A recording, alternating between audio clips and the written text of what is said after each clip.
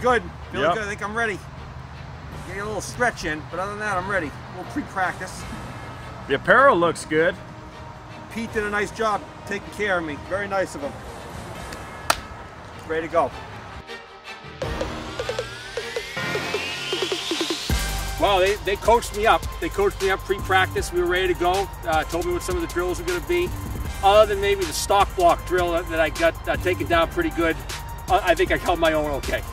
I expected him to bow out after pack and go, but you know, he made it through. He actually got in a live drill, in our stock block drill, so I wasn't expecting that. But I thought it was really good. Kids had a lot of fun with it. It was a lot of fun. You know, I think right off the jump, you know, it brought a lot of excitement. We're really excited to have him out here today. It was intense. I'll tell you that. It was a high level of intensity, very upbeat, and you can see why it's a great program here at JMU. I've been coaching a long time.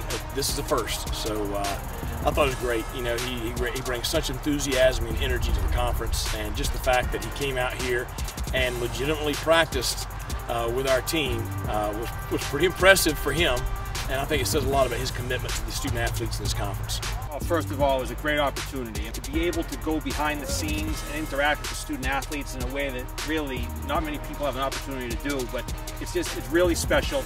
It's incredible how hard they work, and you know, all of our athletes. It doesn't matter the sport. As I said, if you're a Division I athlete, it's a phenomenal opportunity. And the people that don't have this opportunity to do it don't understand the hard work that it takes to get to that level.